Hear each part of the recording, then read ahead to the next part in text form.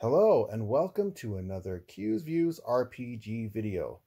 Now I've been on somewhat of a hiatus once again, but I am back and this time hope to make a solid effort at keeping the content coming in a more regular basis now. And to do that, we're going to start off by continuing the monster book series. And today we have a very special book. We have the Castles and Crusades Classic Monsters and Treasure. So while this is not just a monster book in of itself per se, it is primarily a monster book. So I felt it was good to incorporate it into this series. But either way, let's get to the monsters and creatures within this book and take a look at some of these. Now, once again, I'm not going to go through every creature or monster in the book, but rather just touch on a few here and there and kind of have some discussions. We can talk about maybe some of the monsters you have used or haven't, why or why not, maybe particular creatures you like over certain other creatures in this book. Now there is another Creatures and Treasures book for this game, and we're going to cover that book as well following this book. So stay tuned for that. Pretty cool introduction to this book, how to use it, all of that fun stuff that's reminiscent of monster books. Monster experience tables based on level and whatnot. Some really cool artwork. I will say this, the artwork in this book is pretty simplistic and it's in black and white. However, for me, it does not detract from the monster book whatsoever. The artwork, in my opinion, is quite good, and it seems to kind of fit the scope of what they're trying to do with this book. I know a lot of people have moved to all these great, color artists, full color pictures and high definition pictures and all that. And I think that's great. And I think this picture right here is kind of reminiscent of that, but without the color. But what this artwork does in this book, it kind of takes me back to the days of the earlier RPG games, where all the artwork in all the books was done in black and white. And even though that was the case, it was spectacular and it fit the game, and it kind of takes me back to those days, the early days, or for some people even the classic days of tabletop role-playing games. Some very cool monsters, outlions, the Askamoid, the Apparition. A lot of these creatures we're familiar with already, like the Atomi and the Arumvarax. But of course, this is their version of these same monsters.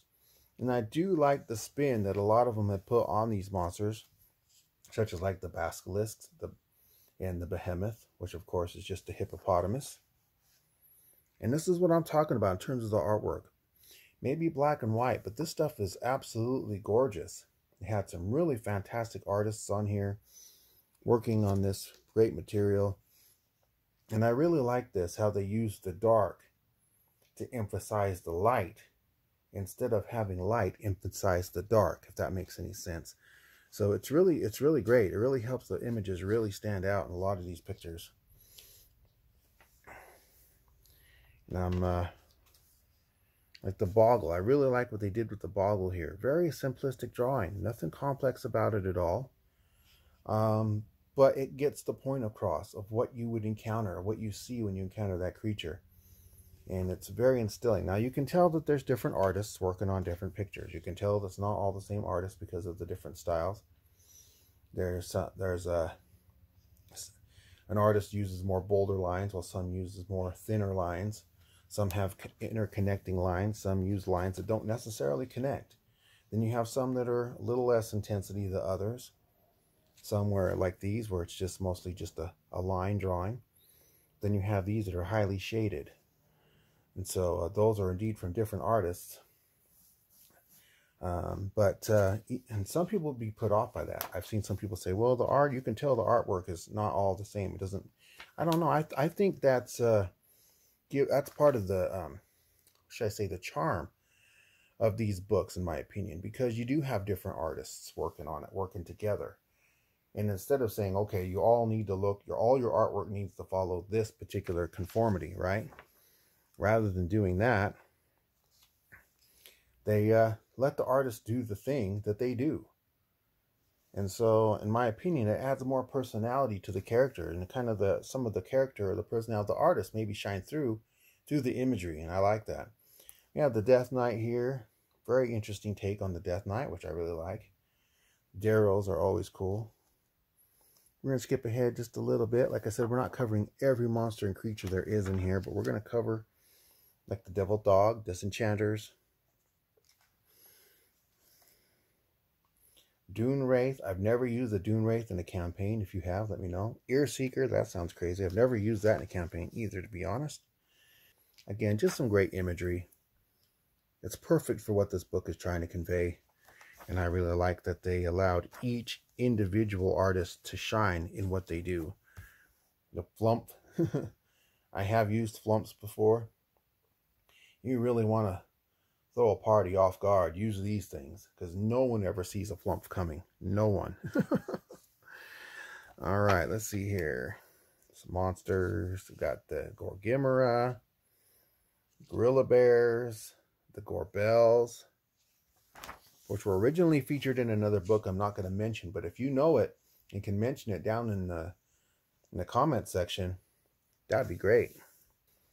And such a gorgeous picture right here. Just such great artwork. I love it. I love it. I love it. Can't get enough of this stuff. Probably was such a fan of monster books in general. The Lamia, Corrids, more classic creatures that have been used all over the place. Werefox, the Fox Woman. We have the Necrophidius, always really cool. Ogre Rat, never used those. If you have, let me know. Peritons are classic. Phantom Stalkers are classic. Phoenixes are classic. The Quickling. I think it's interesting here because like in the very first entry of the Quickling, if you know what book that's from, let me know in the comment section. But their movement rate is 100 feet. But in the original book that they were first shown in, and I'm not going to mention it here, you can tell me in the comment section, it was actually a 96 feet. So they actually give them an extra 4 feet in their movement rate, which is, I think, is kind of interesting. It's kind of rounded it up, I guess. Here we have the Silky, Scarecrow. Scarecrows are always cool to use because you see them, you know they're there. But they're always, it's a tense situation because you don't know if they're going to attack or not. Is it just a regular Scarecrow or is it really something that can attack them? Skeletal Warriors are classic. As classic as it gets, really. Spriggans. I've never used the Stun Jelly, but have thought about it. The Tarask. Tarasks are something you never want to mess with, obviously. HD 30. D10 hit dice, 300 HP. Just that alone, just that stat alone is crazy enough. But then they have an AC of 28, which is insane. And then they have all these attacks, doing all this damage. And then they're so resistant. They're resistant, resilient to so many things, not including their specials, their feats, Vessel Hydras. Crazy stuff, man. Anybody who's ever encountered a Tarask and survived, let me know that in the comment section down below. I don't expect anyone to say that they beat one straight up in combat. I know there are people that have, and there's theories on how to do it, but I don't know anyone personally who has done it. Almost every party I had 2 parties try to take one on, and they all got wiped out. And then I've had some parties encounter and then just run, but that was it. And that was over the span of what, 40 years that I've been playing these games. And that's it. That's been the bulk of it. They're extremely rare. And thank goodness, right? The Yetis, we have the zombies. Nothing is more classic creature than a zombie. And then we got all these appendixes and tables and really cool stuff that GMs and DMs can use to, you know, select monsters and stuff. At random, some really great tables, some great information, just really good stuff all around. Classic monsters. Monsters abound. They litter the halls of our collective imaginings like so much debris. Wandering monsters, laird beasts, plain walkers, horrid thoughts that linger upon the edge of adventure. Classic Monsters and Treasure unearthed a host of them, collected from the various sources from the early days of tabletop role-playing. Classic Monsters and Treasures is a must-have, adding more than 120 monsters to your evening's game of Castles and Crusades. Classic Monsters and Treasure bring them all back, from the Tarrasque to the Periton, from the mighty Dune Stalker to the Nightshade. This book unleashes a whole new wave of mayhem. Classic Treasure. Classic Monsters and Treasure is more than just monsters. Plundering from the depths of history, here are a host of them, famous and infamous, carried by the greatest heroes of antiquity.